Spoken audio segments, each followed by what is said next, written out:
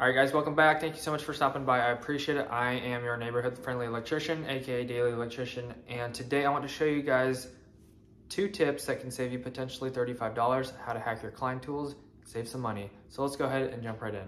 All right, so the first tip is on the magnetic 11-in-1, and if you're wondering, is there a difference and should you buy the magnetic 11-in-1? The answer is no.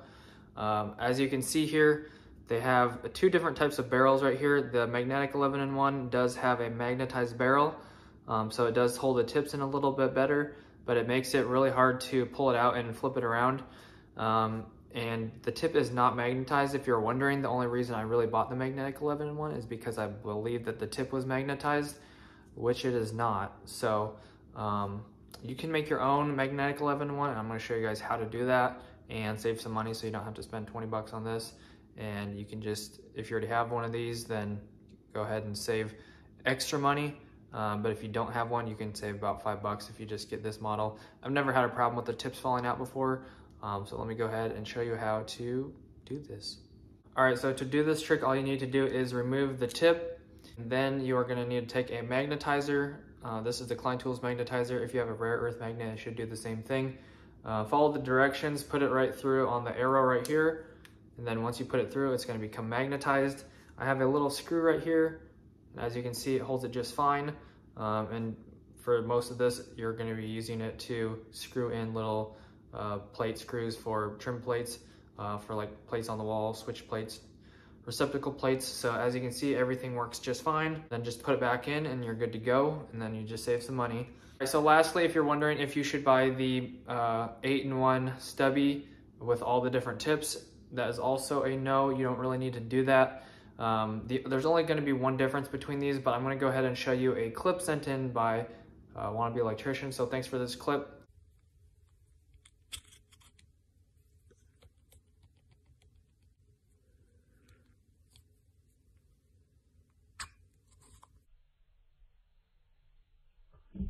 So he has this tool, and from him sending me the video, I already knew that I didn't want to buy it. So it does have 3 different settings, 1 inch, 2 inch, and 3 inch. And if you extend it out about 2 and 3 inches, it does wobble around.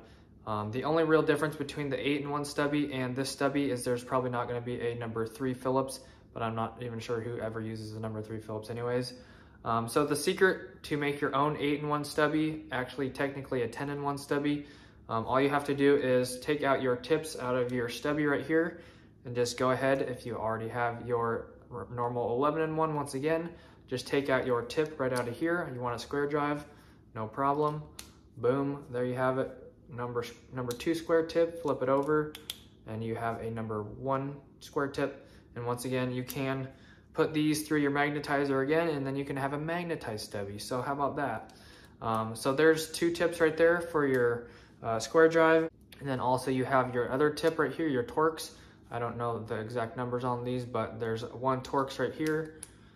And then you go ahead and flip that over. You have your smaller one. And that's how you make a 10-in-1 stubby. And if you buy the 8-in-1, it's only gonna have 8 obviously, and it's not gonna be magnetized.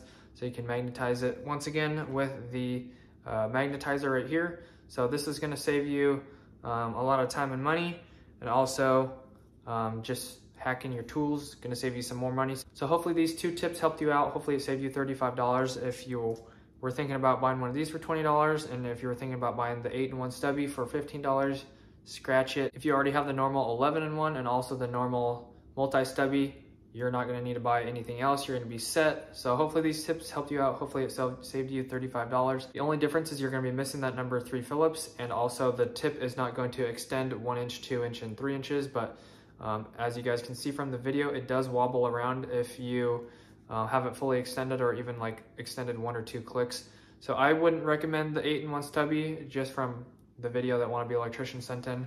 All right, so one thing I do have to give it to the magnetic 11-in-1 is that when you do pull out the barrel, once you can finally get it out, it is really greasy right when you get it, so it's like literally impossible to get out.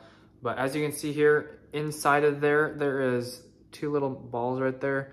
And that does slip into this little crevice right here. So it is kind of like a ball joint. So it does kind of keep it secured once you can finally get it back in. It's kind of tricky at first, but I'm getting the hang of it a little bit. So the little ball does make it so you actually have to put some force on it to get it out.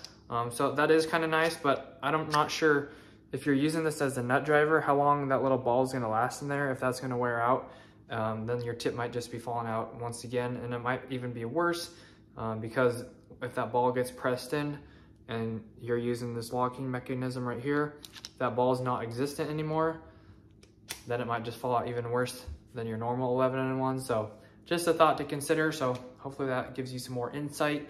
Anyways, guys, hopefully these tips helped you out. Thanks for watching. God bless. Have an awesome rest of your day. Don't forget to check out the link tree down below for all my details on everything about me. It says my credit card numbers and social security numbers. All right, guys, God bless. Have an awesome rest of your day. Peace out.